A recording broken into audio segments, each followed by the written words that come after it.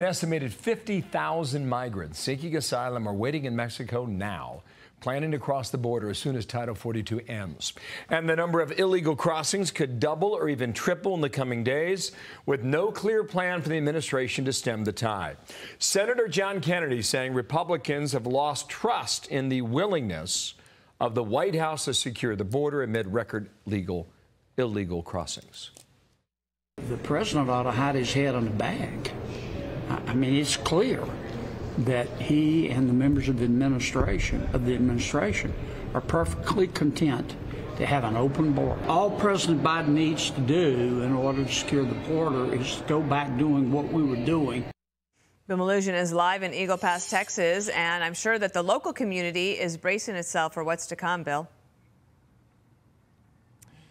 Dana, they are. Good morning to you. And as usual, as soon as the sun came up this morning, we started getting mass illegal crossings here. We'll take you live to our Fox drone right now, just a couple miles away from where I'm standing right now in Eagle Pass. It is over a group of several hundred who have just crossed illegally and are standing around waiting for processing and transport by Border Patrol. You can see the river off to the right. Where they've crossed into is a private pecan orchard. This is private property. That is why the state of Texas put up a chain link fence there, but it's not really stopping them. Once they cross the river, they just climb over it or they walk through it, and you can see the amount of resources that have to respond to a group like this. We'll show you the group as it was walking up. Take a look at this piece of video our team shot again just after sunrise. You'll see the low sunlight there as this group walks past that chain link fence. It's predominantly Cubans, Nicaraguans, and Colombians crossing here in this sector, most of them not subject to Title 42. And a CBP source tells Fox News this Del Rio sector, which includes Eagle Pass, has already seen over 115,000 excuse me, illegal crossings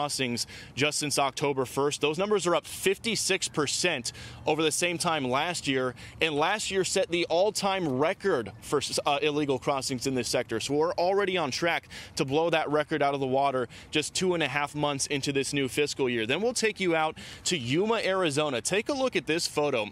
Border Patrol agents in the open desert east of Yuma patrolling find two abandoned backpacks on the ground, and in those backpacks full of meth, 90 pounds of meth worth over $150,000 on the streets, obviously dropped and abandoned by suspected drug smugglers, highlighting the fact that there are illegal immigrants trying to backpack this stuff into our country. Then we'll take you out to the Tucson sector. Take a look at these wild photos.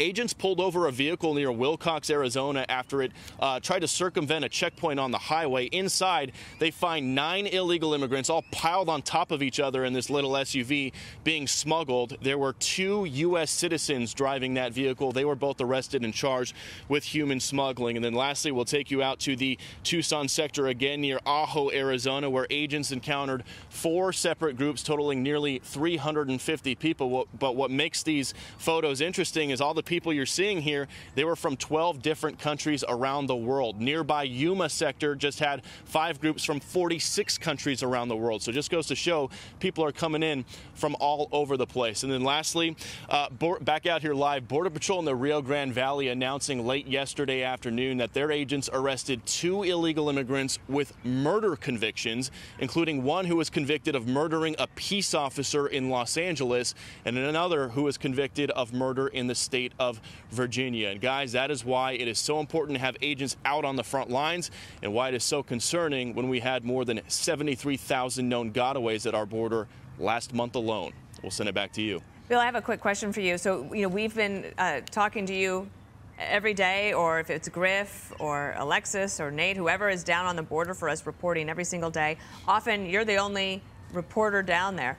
It looks to be that that's perhaps changing it a little bit. Do you get the sense that they understand, the other media that understands that this is a huge historic moment, a big story that they need to be on top of? I think they might finally starting to be waking up to it because of what happened in El Paso this week. We had that huge migrant caravan come in on Sunday night. The city of El Paso is completely overwhelmed right now. There's hundreds of migrants homeless living on the streets in the cold. The facilities are overwhelmed. Border Patrol is overwhelmed. They're calling in agents from elsewhere.